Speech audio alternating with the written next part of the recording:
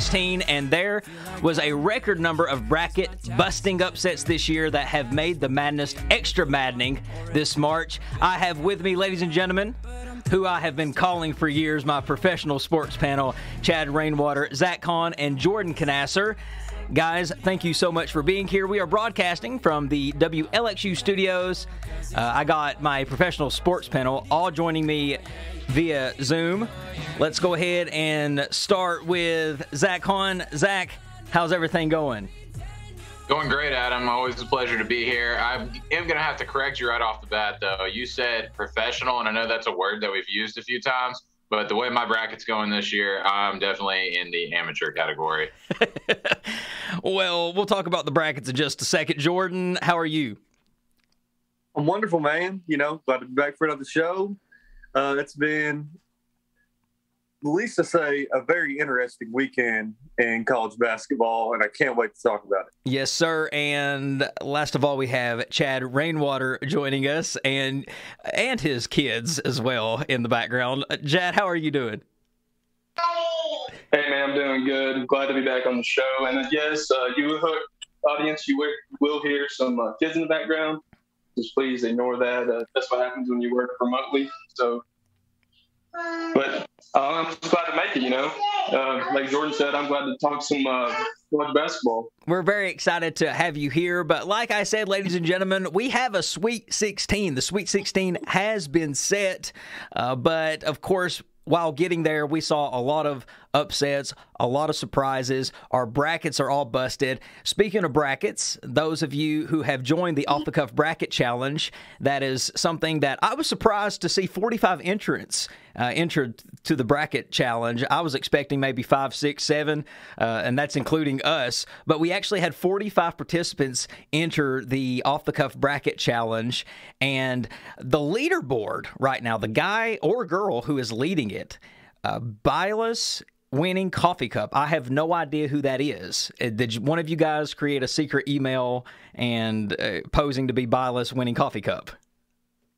No, I wish I had, but no, it's Billis Winning Coffee Cup. My theory is that it's actually Jay Billis. Like, I hope Jay Billis himself actually wins the Off the Cuff bracket pool. That would be awesome. All I know is somebody felt real good about winning that. I'm telling you what, it's one of those things where I don't know. I think I'm ranked 4th. If I do win the bracket challenge, I am not going to reward a coffee cup to anybody because I won. I'm not a believer in second-place winners. That's like giving away a second-place trophy. So if I do take the crown of the bracket challenge, I guess I'm going to get me a nice coffee cup. As long as you actually get one this time, man. And Banks, do you want to spill the beans, or you want to just wait? We should probably tell him, Zach, your coffee cup is on its way. Zach won the bracket challenge in 2019 and did not receive a coffee cup, but he will be receiving one. It is on the way. Fantastic. That just turned my March from sadness to gladness right there. And folks, these coffee cups, Chad, you can vouch for me, they're really nice. It's not one of those small coffee cups with the small handles. It's one of those big coffee cups that you could get your hand through. It's got those big handles. It's an expensive coffee cup. Zach, I think you'll really enjoy it. I may never sleep again. That's how much use I'm looking forward to getting out of this thing. Well, it's been a crazy March Madness. What do you guys think of this unique tournament so far that we've had this year in terms of there being no fans? And, of course, we're playing all of these games in one location. How do you think that's affected this March Madness? I think it's been crazy, man. You already looked. You had the Oregon game right off the bat got canceled due to COVID. I mean, just the pure, it's different. There's not very many fans there. There's, the arenas are empty. So you're seeing true basketball right now. And there's not the loud screaming and stuff, which as many close games as there have been, it's something like you would usually the crowds would be going crazy. The crowds would be going crazy cheering for the underdogs. And it's kind of cool to still see the underdogs winning right now, even without the crowd. So it's one of those things. I'm enjoying it. And it's probably been one of the most fun March Madnesses I've seen in a while. I have to agree with you there. It's been such a different March Madness, and I think we've not had it in so long. I'm feeling like it's one of my top 5 March Madnesses of all time, too. And that's so weird to say because the team that I love to watch the most, UK, is not in it. But again, it's almost like it's no pressure watching the tournament. You can kind of relax, just watch it with ease. So I definitely see where you're coming from there. The fact that there are no fans, I think that's what's affected everything the most. I've been calling it gym ball all year. But look at our teams. Look at the seeds that have advanced to the Sweet 16. If you're here to tell me that fans don't play an effect on the game, it does. It has all season, and we're still seeing it in March Madness. Absolutely. And I mean, in terms of the experience and the quality of it, for me, it's kind of like a glass half full, glass half empty thing. College basketball has been my favorite sport since the get-go, and I don't have a problem with having, March Madness the same as it's always been, having their packed arenas, just the atmosphere that comes with it. That's what makes it great. But at the same time, I'm just happy to have March Madness, and it's a shame to see things like teams having to forfeit and stuff like that, but it's better than nothing. And I think you guys hit the nail on the head. I also think team chemistry and like some of the intangible stuff is playing more of an effect. I think there's definitely teams that are more talented that have lost because maybe they just didn't want to be there. They were done with all the quarantining and isolating and stuff like that. And then that's given an opportunity for teams that maybe aren't as talented, but that want to be there, that want to win, that are willing to do what it takes. I think you're seeing some of them shine. Let's talk about the teams, the blue blood teams that aren't in the tournament this year. You have Kentucky out, Duke out, Louisville out, 3 big blue bloods there. Do you think that the lack of success from these blue blood programs is good for college basketball, or do you think that it's bad for college basketball? Ooh, can I have this one real quick? Oh, so you forgot to mention one. Kansas. Kansas went down by 34 points last night. 34 points. They just got completely and absolutely throttled by USC, by all 3 of the Mobleys or all 8 of the Mobleys. How many of the Mobleys are on that team? Brothers, the dad, the mom, everybody. I feel like everybody's on that team. But I've never seen such just a pure, better basketball team than Kansas. And honestly, that's the best thing that could have happened, especially for Kentucky this year, is these big blue bloods. None of them were that good, but it's all the thing where all these schools that are recruiting one and dones every single year just didn't have it this year. And it's because, in my opinion, that they didn't have the time on campus. They didn't have the time in, the summer to be able to go out there and truly participate in everything and be able to make their team, be able to make the full team thing actually work. So it feels good not to see Kentucky being the only school struggling. You saw UNC, Duke, Kentucky, Kansas, Michigan State, a lot of these big blue bloods that are usually in the tournament at this point still struggle, but it felt no better than seeing Kansas lose last night. I mean, do you think overall that this has helped college basketball, seeing teams like the Oral Roberts of the world and the Creightons of the world get into the Sweet 16? Do you think that because of the absence of Duke and Louisville and Kentucky, it's given a chance to these smaller schools? I think it has helped college basketball. A lot of people say, oh, it's hurt it. It's hurt it. No, I always think it's better when you have new faces, new teams.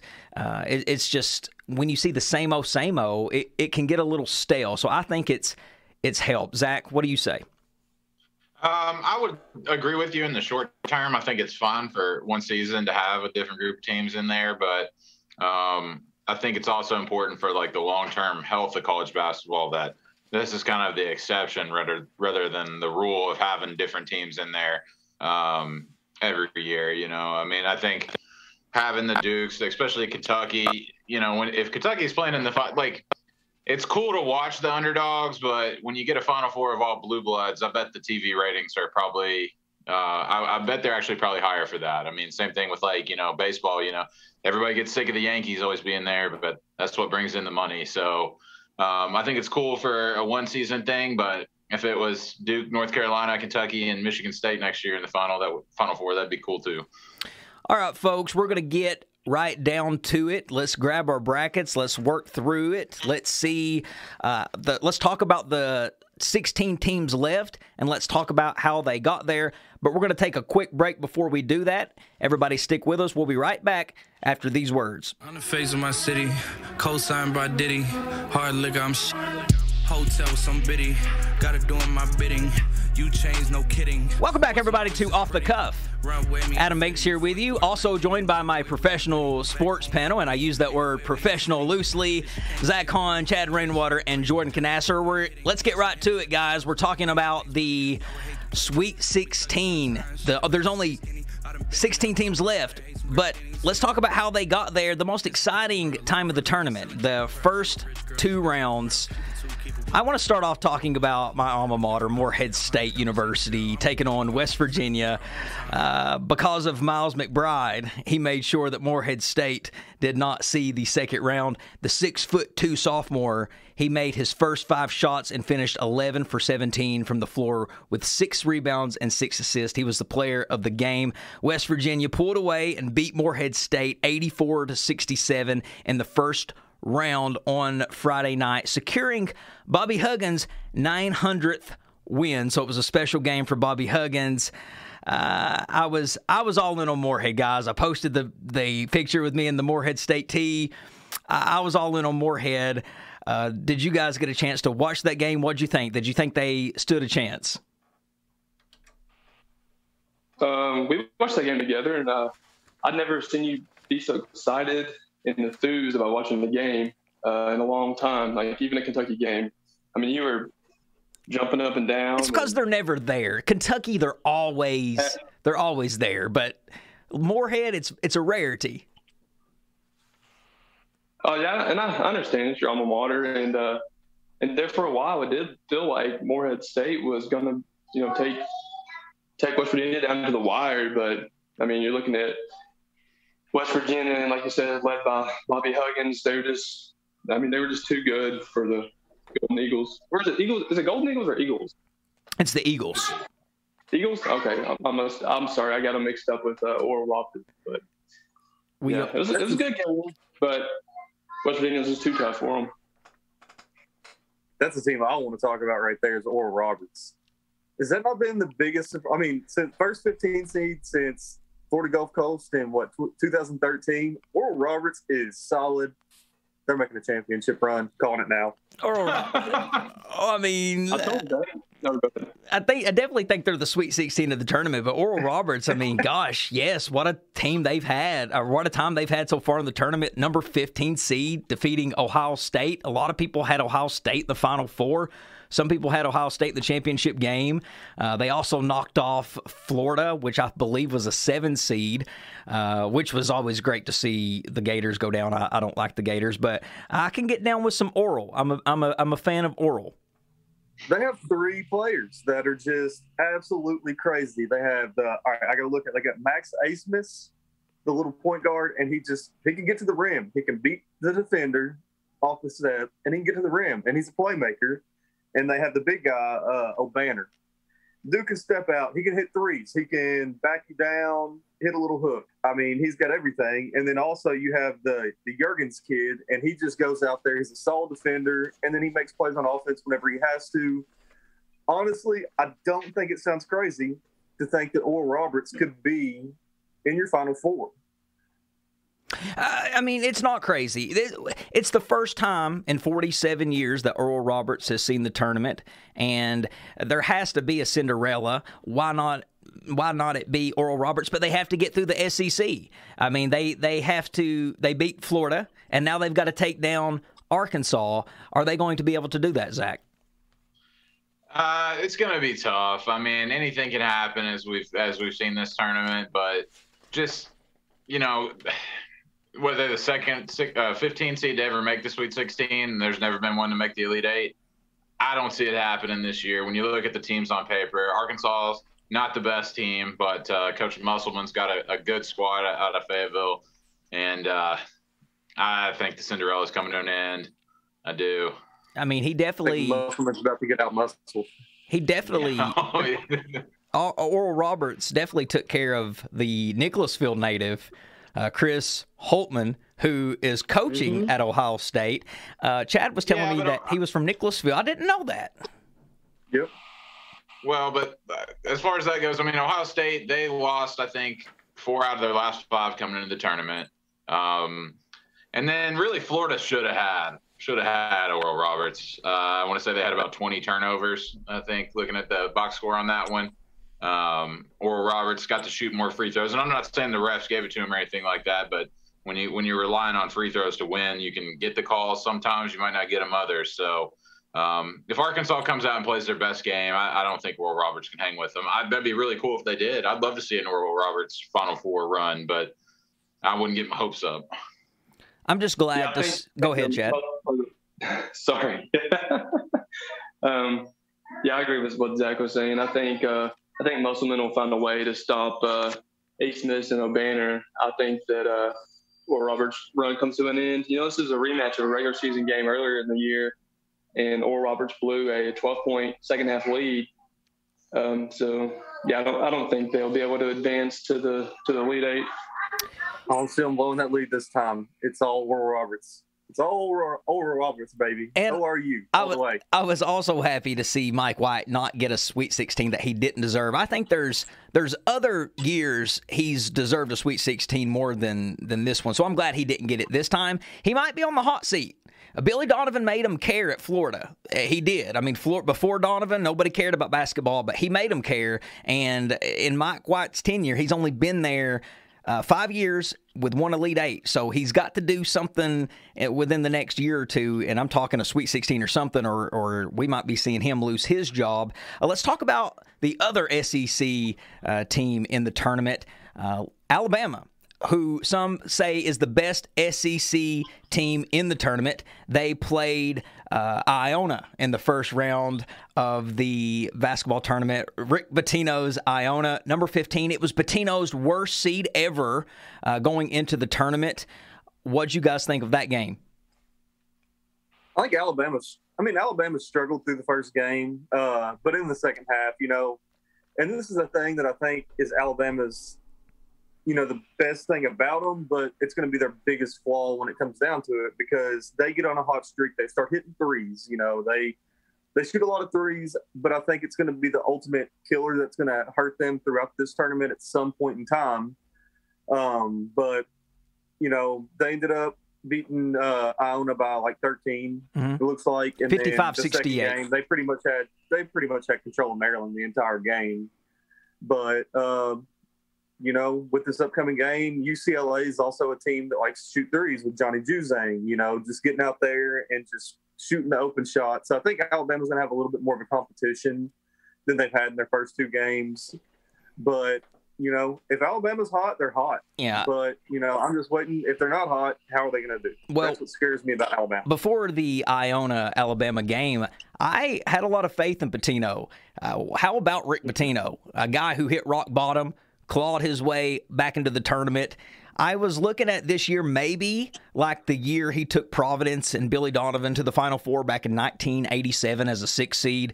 But again, this was too much for Pitino to overcome. He was the worst seed he ever had.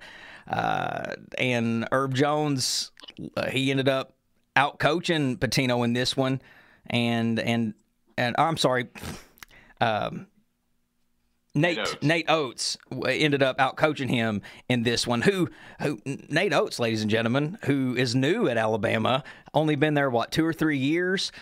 Maybe this is his second year. He was that coach at Buffalo that had all those great runs. So I thought it was an exciting game to watch. Absolutely, yeah. I mean, as far as Pitino goes, I'm looking. Iona, last year was 12-17.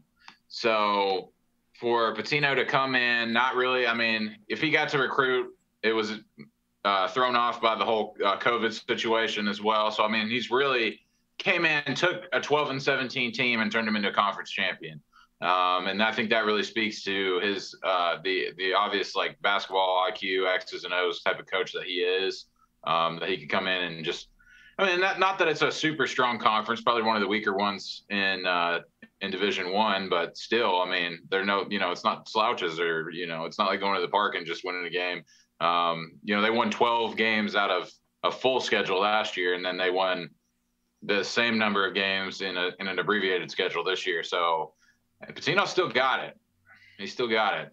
He's still got it. And we will see him back, and we'll see him with a better seed, and we'll see him advance. So I think college basketball is better with Pitino in there. So because of that defeat over Iona, Alabama took on Maryland, and they drained 3 points the whole way. 96-77 was the final score of that game. The leading scorer for Alabama was sophomore guard Jaden Shackelford with 21 points. So now, who is Alabama facing? UCLA in the Sweet 16. Woo! First for UCLA. I told you guys when we started the show last week that BYU that BYU. They got screwed. UCLA shouldn't have been a first four. They were ranked better than that throughout the year, and now that UCLA Sweet 16 prediction has come true. Do you think Alabama's going to defeat UCLA, though? I took the wrong first four team throughout the get-go. I took Michigan State over UCLA. But either one of those teams, I just happened to pick Michigan State, and I thought, Tom Izzo was going to take just another tournament run. But I chose the wrong first four team. I have, at this point, I have UCLA defeating Alabama. And I have UCLA being a real contender for Florida State or Michigan whenever they get done with that game. They've looked good. I mean, everything about them have looked good. The whole Pac-12 is looking strong. It makes exactly. It makes them look better. What are they, 9-1 now? Yeah, something like that. And that was another challenge with this on kind of a sidebar is there were so few non-conference games this year that you just didn't see something like that coming. But it really does bode well for UCLA in this one. But I kind of agree with what Jordan said earlier. It just depends on how Alabama shoots. If they go out and make, 12, 15 threes, like they have been, beat them. Like they have been. But if they shoot 5 for 30 from three, well then, I think UCLA probably pulls that one out. But it should be a good game. That's one of the best ones for sure. I mean, Alabama, SEC, I could really see Alabama winning it all. A lot of people bet the farm on Tennessee, thinking that was the best team, the SEC team in the tournament. Who was it that took out Tennessee? It was Oregon State, another Pac-12 team that just happened. That was terrible during the regular season. Just happened to win their conference championship, and I don't even think that one was close, really. Exactly, 56-70, beat them by 14. And I'm just watching it. Tennessee never really had a lead. They just it was a full game of just Oregon State just beating them down. I mean, and then Oregon State goes on to beat Oklahoma State, who a lot of people with Cade Cunningham and some of the talent that they had as a team that can make a deep run, but instead it's Oregon State that's in the Sweet 16 now. So hey, hats off to the Pac-12. Yes, and go ahead, Jordan. Nothing about Oregon State nothing about them impresses me. That's the thing that's killed me about Oregon State throughout this tournament. Nothing about Oregon State impressed me at all. They don't have that star player. They don't have just that one specific person you just look at. It's just, I'm not quite sure how they're still doing it, but they're doing it. But they're not making it past Loyola Chicago. That team's legit. On fire again. Sister Jean back. This time she's 150 years old instead of 149. But she's back. There's got to be something to that, right? I mean, is she really a good luck charm? Got to be. It's got to be. She got to be blessed or something. Has she been? I haven't got to, unfortunately, like everybody's saying, Loyola, Illinois was the game of the tournament so far. I haven't got to watch any of the Loyola games in person. Is she actually attending, in person? She sure is, and she didn't get to attend any all year because of COVID, but she is attending. She's 101-year-old. For anyone who is questioning whether or not COVID is a really dangerous virus, look at Sister Jean. Please, I'm no doctor. I'm no doctor. She's taking a big risk with it. She's taking a big risk with it for sure. I would say for anybody that's still terrified, and saying, are things worth doing? Hey, Sister Jean, she made her decision. If she's going out, it's going to be out at a Loyola game. Which, hey, it's awesome. That's a great storyline for college basketball. She is like the best college basketball fan of all time. For sure. And she might not be back ever into the tournament, even if Loyola continues to make it. She is 101 years old. I think that's amazing. Anytime you got somebody that up in age, I think that's just fascinating. It could quite possibly be, though, the Illinois versus Loyola game it could be the game of the tournament. But let's talk about Illinois for just a second. They were the first number 1 seed to go down. Did anybody have that in their bracket? The number 1 first seed, Illinois going down. Okay. Everybody thought they was at least going to advance. I think I had Michigan as my first number 1 seed going out, but I didn't have Illinois advancing that far.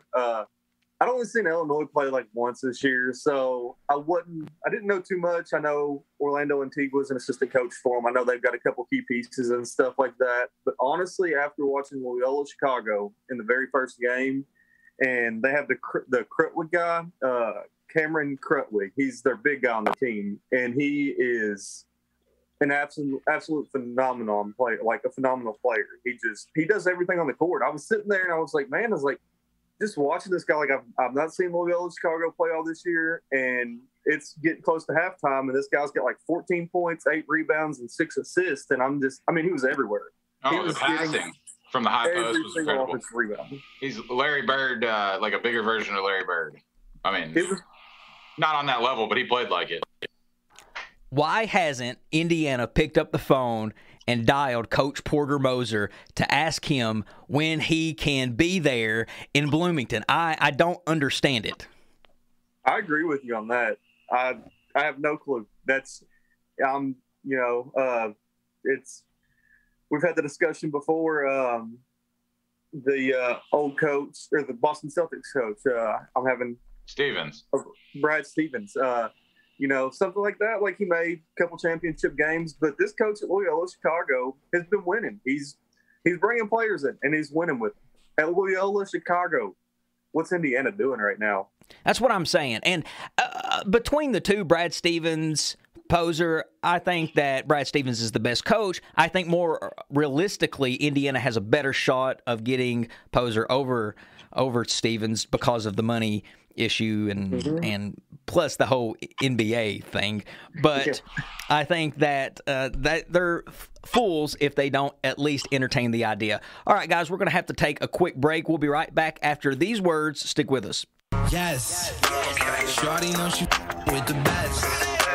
Logo, I feel like Jerry West. She gon' blow this whistle like a ref. Welcome back, everybody, to Off the Cuff. Adam Banks here with you, also joined by my professional sports panel, Chad Rainwater, Zach Hahn, and Jordan Conaster. I'm broadcasting from the WLXU studios. They are joining me via Zoom at their homes. We are talking about the first couple of rounds of the NCAA men's basketball tournament. We've been discussing plenty of the games. Guys, number 1 seed Gonzaga is still in there. They're still undefeated. 4 wins from perfection. 4 wins from perfection. Are they going to pull it off? What do you think? I think that this is Gonzaga's tournament to lose. I mean, they're getting some of the harder teams that were in the region knocked out. I mean, they had to play, Oklahoma. Not Oklahoma State. Who did they just play yesterday? Oklahoma. Oh, Oklahoma, yeah. I mean, Oklahoma was out without their second leading scorer. And I think that Oklahoma, that game yesterday was probably Gonzaga's toughest opponent up until, the Final Four. And the last time this has been done was Indiana? Indiana in 72. Long time ago. Let's see. Fellow top seed Michigan used a late second half run to pull away from LSU for an 86-78 win. The last SEC team to talk about, LSU. I struggled with that one. LSU versus Michigan. I thought LSU would give them a good game, and I was right, but Michigan ended up pulling it off. I've seen in the Off the Cuff Bracket Challenge, a lot of people have Michigan as their champion. Just curious, how far do each of you have Michigan going?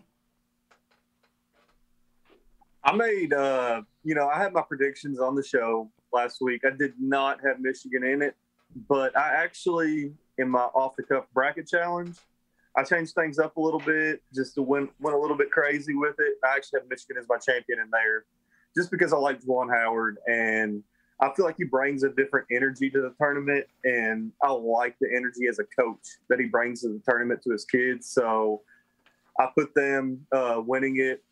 Gonzaga is good this year. I think Gonzaga and Baylor both head over heels of everybody right now. Mm-hmm. They look bigger, faster, stronger than every team in the tournament. But in my off-the-cuff bracket challenge, I actually did have Michigan winning the championship. Wow. Gotcha. Yeah, sometimes you have to go with a bit of a different team. Like, you got to try to take an angle that other people aren't taking. But the reality to me is that it's Gonzaga, and then it's everybody else. That's what it looks like so far.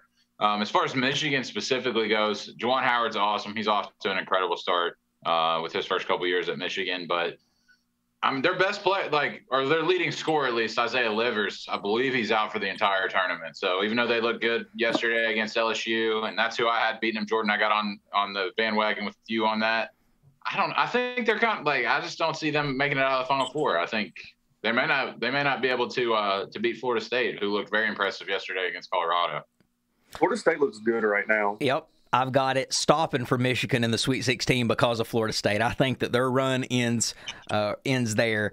And Baylor, like you were saying, Jordan, they look great. I honestly didn't think they would make it through the first round, though. Or, I'm sorry, the second round because of North Carolina. But North Carolina didn't even make it to the second round to play them. But, yes, Baylor's also looking good, too. I think if we're talking just of who I wouldn't care at all to see win it all, it would be Baylor, because I think that the coach of theirs, he's very humble. I think they're a clean program, and I wouldn't mind being all in on the Baylor Bears. I don't want anything about Baylor winning it. Baylor is just a team that I just don't think I like. But it's also they're playing Villanova. I don't like. I'm just not. For some reason, I'm not a Jay Wright fan. I'm not a Villanova fan. So. But I had North Carolina coming out in that. I know in my off-the-cuff bracket challenge, and I just realized North Carolina got beat by 23 by Wisconsin, and it was never a game in the first round. It was never a game. Wisconsin completely controlled North Carolina. That's another one of your blue bloods that just got destroyed in the tournament. And I think that kind of I when I did my research or whatever, North Carolina, I jumped on them. I had them in my Final Four. I did. I thought, well, why not? Okay. And I think it may be an example of one of the blue blood programs where the guys just didn't want to be there. They're done with the season. They're done with having to stay in their hotel rooms. It's on to the next thing for a team like that. Maybe Roy Williams didn't care. Who knows? But you're right. They didn't show up. And Baylor, I got to agree with you, Banks. Scott Drew, he's really cleaned up a program that if you look up the history of Baylor and their whole athletics department, it was bad. It was one of the we're talking murders. It was bad. For him to turn around and give it a clean-cut image, you got to like guys like Jared Butler. I don't know if y'all have seen Matthew Meyer. He's got a mullet. It's awesome. He's like the sixth man. That's I'd like it if Baylor won. That's fantastic. Well, let's go ahead and give the audience, and Chad, we'll start with you. Let's give the audience our updated Final Four predictions. It might sound a lot different than the Selection Sunday show because some of your Final Fours might be out. But let's go ahead and start with you, Chad. Who is in your Final Four? And go ahead and give us your champion, too. An updated Final Four? All right, so in the West, I'm sticking with Gonzaga just because, like Zach said, they're way up the top, and the other teams are pretty far behind them. And you notice the ball bouncing in the background. It's my daughter. In the East, I'm going to go with Alabama. I think they'll beat Michigan in the Elite Eight. In the South, I'm going to go with Baylor. And in the Midwest, I'm going to take, let's go with Loyola. Oh, yeah. I think that they'll make Sister Jean's dream come true, and I think that Porter Moser will get them to their first ever Final Four. So that's my Final Four. My champion, I'm sticking with Gonzaga over Baylor. Okay. In my initial bracket, I had Gonzaga beating Illinois. Illinois broke my heart. So now I'm going to switch that up and say they're going to beat Baylor in the championship game. I think that's fair. Zach, who do you got in your Final Four, and give us your champ? I'll go with Gonzaga. I'll do Alabama. I think they stay hot enough to get to the Final Four. Baylor, solid. And then that last one, that's the tough one. I'm gonna take. I'll take Loyola. I mean, I'm not sold on Houston, man. Rutgers almost got him. That was like one of those sneaky picks I almost had. Houston, they're good, but they're not that good. And then for champion, I'll take Gonzaga. Okay, and Jordan, who you got? I'm gonna go Gonzaga, Florida State, out of the East. They look tough. Mm-hmm. Baylor, and then I'm gonna go. Banks, you got to make a consensus. Loyola Chicago's going to the Final Four, baby. Jordan and I have the same exact Final Four prediction: Gonzaga, Florida State, Baylor, and Loyola for me. So great minds think alike there. You got to go with Loyola. I'm going to go ahead and say Gonzaga's going to win it all, but hey, it's going to be Loyola versus Gonzaga. I'm very excited to see that. And hey, what a fun. I would love it. I would love it. And Posner would be the hottest name out there in coaching if he made it to another Final Four. He did make it to the Final Four 2 years ago, so if he does it again, it's going to be some great stuff. All right, ladies and gentlemen, we got one more segment to go, and we're going to talk about it. We'll be right back after these words. Stick with us. I'm thanking God that he made you part of the plan. I guess I ain't go through all that hell for nothing. Welcome back, everybody, to Off the Cuff. Adam Banks here with you, along with my professional sports panel, Zach Hahn, Chad Rainwater, and Jordan Conaster. I'm broadcasting from the WLXU studios, and they are all broadcasting via Zoom at their homes. All right, the Sweet 16 teams have been set, and we have been talking about how they all got there because they each got there just by a battle or some kind of upset or surprise. But like I said, the Sweet 16 has been set, and they are. Let me just go ahead and list them off for everyone who don't know. This is just quickly who we have in the Sweet 16. And, of course, the notes that I had on my Sweet 16 are not on the one that I grabbed, but we have Gonzaga, Creighton, USC, Oregon, Michigan, Florida State, UCLA, Baylor, Nova, Arkansas, Oral Roberts, Loyola, Oregon State, Syracuse, and Houston. That is a heck of a Sweet 16. Sweet as candy, guys. It's going to be a fun Sweet 16. There's going to be a lot of good games. You know, I'm just looking at it. I'm excited for Michigan and Florida State game. I'm excited for Baylor, Villanova. I'm excited for Arkansas, Oral Roberts.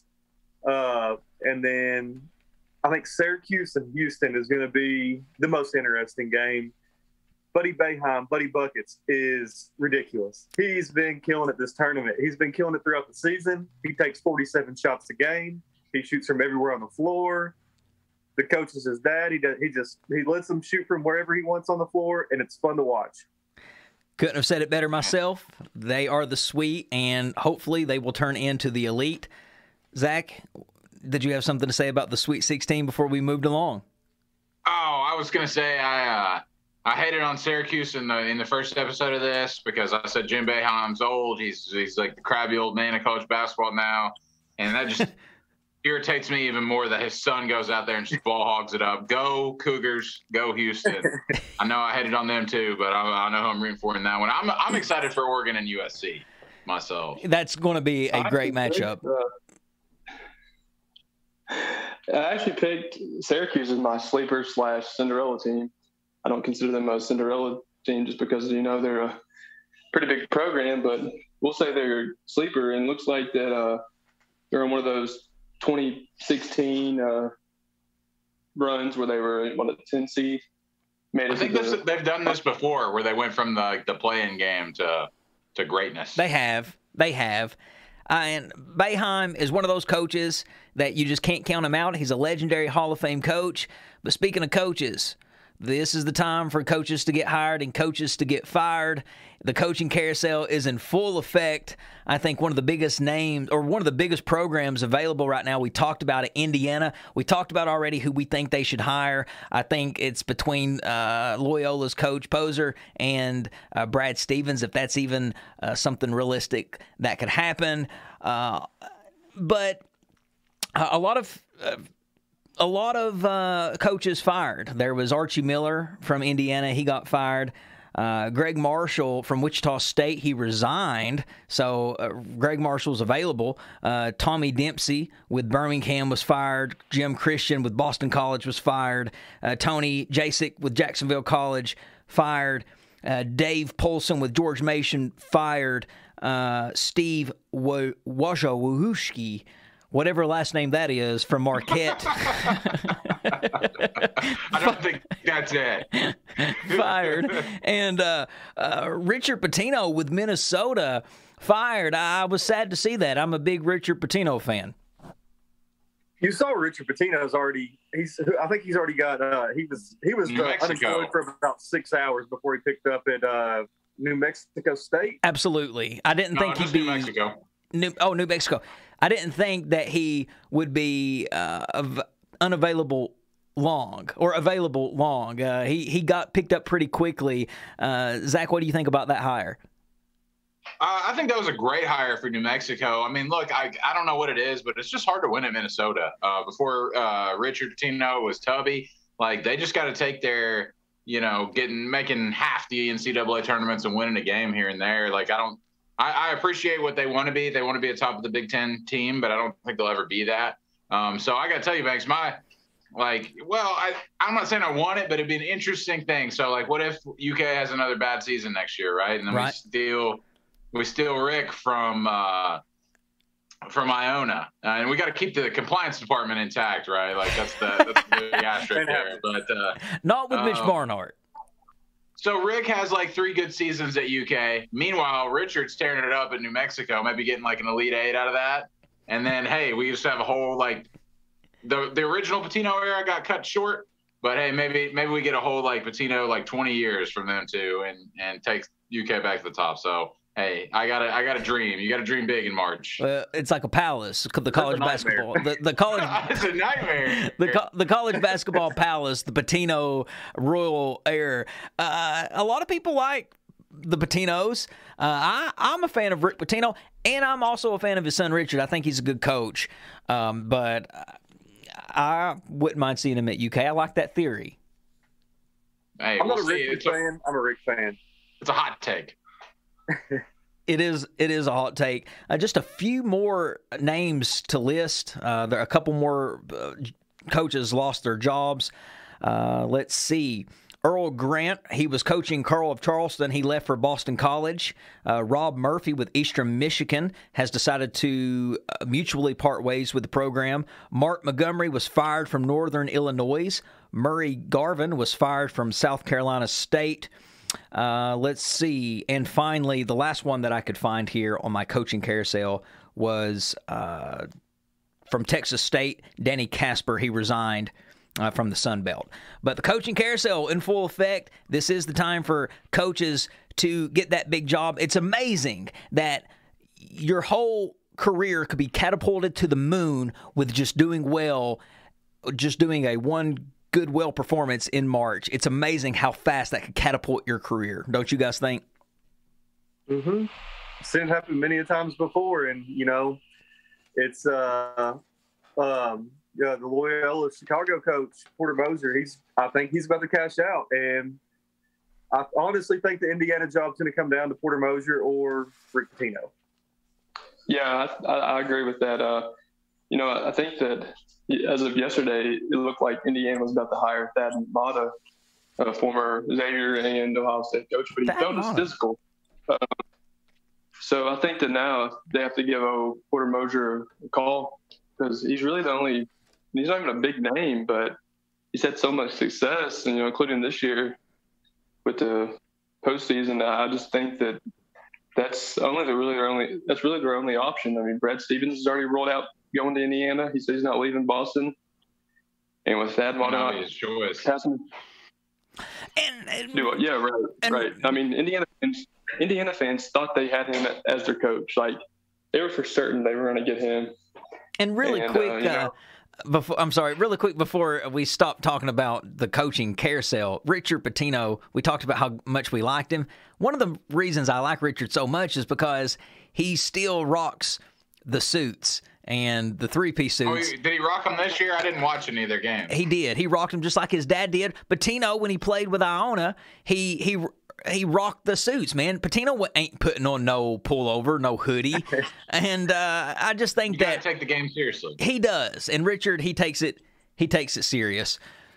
But guys, that about wraps it up for this episode discussing the first and second round of the NCAA men's basketball tournament. We are broadcasting from the WLXU Studios 93.9 FM, 8 o'clock primetime special, the March Madness Series. We'll be back next Thursday at 8 p.m. to discuss what happened during the Sweet 16 and the Elite Eight. We'll talk about all of those games, and again, we'll preview our Final Four and give you our predictions, and we'll see how right we were or how wrong we were. But, ladies and gentlemen, thank you for listening to another episode of Off the Cuff. You can catch the show next Thursday at its regular time, 4 o'clock, and then the March Madness Series will air 3 hours later at 8 o'clock. So we've got double the fun next Thursday. Ladies and gentlemen, I'm Adam Banks. That is Zach Hahn, Jordan Conaster, Chad Rainwater, and we will all see you next Thursday from 8 to 9 right here on the March Madness Series, Off the Cuff.